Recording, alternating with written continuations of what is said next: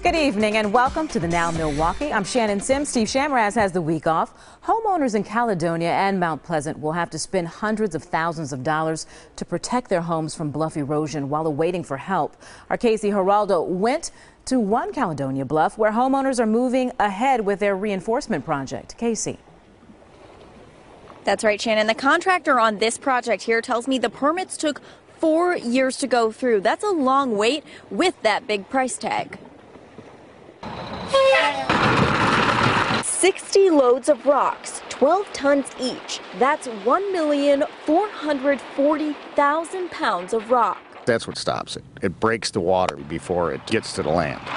A roughly $300,000 solution here. It takes time and effort and a lot of money to beat the lake, but it can be done. A lesson Richard Outland learned in the 52 years since he bought this property. A time of high water again and serious erosion. He protected his land then. Terraced the hillside. And again 18 years ago. The idea being to have the rocks buried into the hillside so when the storms did come in, they wouldn't undermine and wash out the rocks. Well, that happened this last winter. So back he goes to the Department of Natural Resources in hopes of getting a permit, what can be a multiple-year process.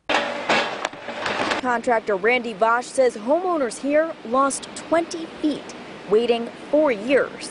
Once it's gone forever. There is no putting it back. The DNR says in the last 4 years, they issued permits in an average of 43 days. Along with the construction costs, the permit itself costs $603.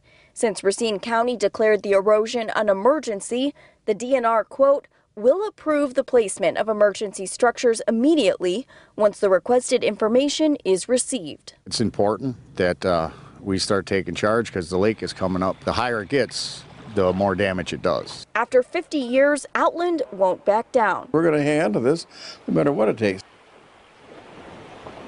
Outland tells me that may mean cashing in insurance policies to pay for $60,000 in prevention from the erosion. And the DNR tells me the cost and the timeline for getting a permit is written into statute, so they can't change it.